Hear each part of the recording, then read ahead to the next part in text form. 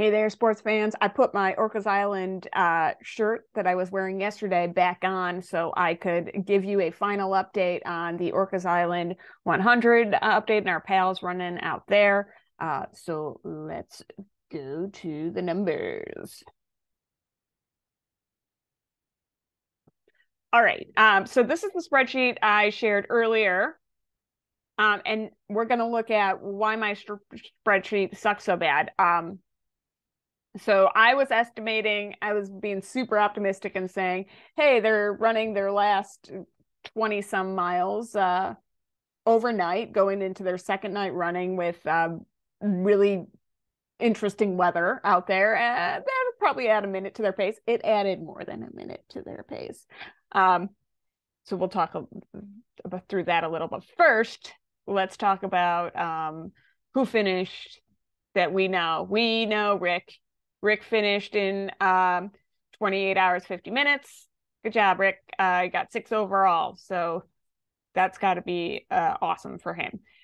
Sean finished as well in 33:47. Sean finished ahead of Mel and Lee by a little bit. So that's got to have him feeling pretty good about himself. Mel and Lee looked like they were running together at the end.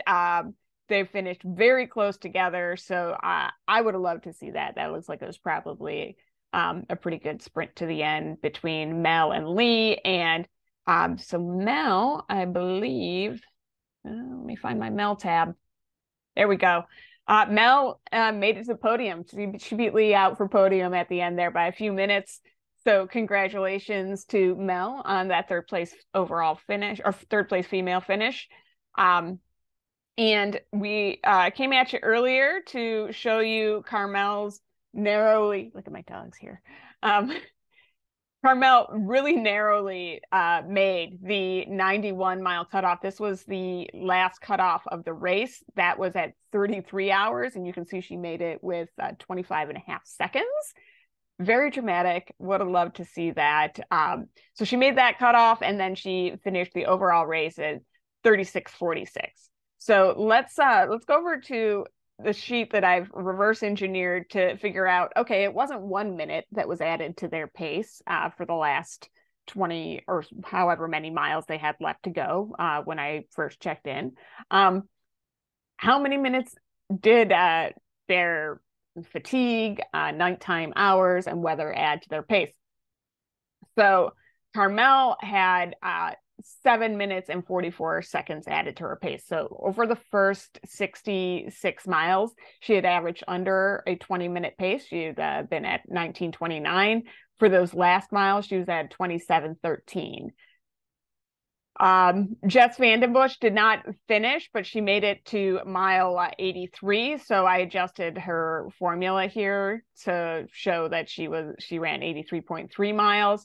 So over the last few miles before, she was pulled at 83.3, giving her an 83.3 finish. They give her an overall finish there.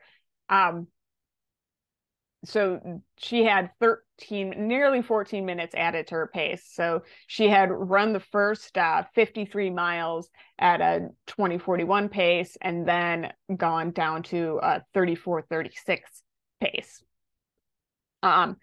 Rick also had significant time added to his, even though he had less time than others, just being overall faster, just proportionally is probably about the same. He was 6 minutes and 35 seconds slower in his overnight hours, still at a 22:47 pace, which is still pretty dang fast, just not as fast as the 16-minute pace he was running for the first 83 miles. Mel, the great Terwilliger, ran in 18:34, added over 8 minutes onto her pace for the last 25 miles to be running a 26:50.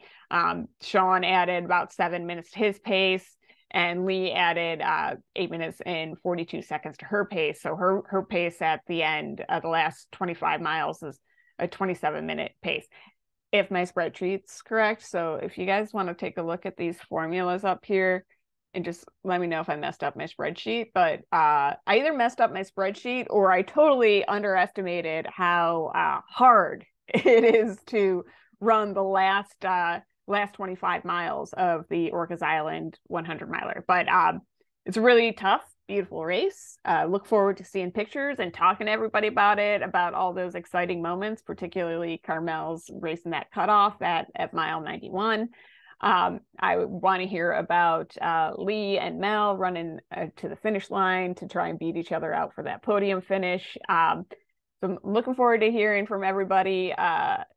Carmel, Norma misses you. She's proud of you. Look forward to you coming home and can't wait to hear about this. Talk to you later, guys.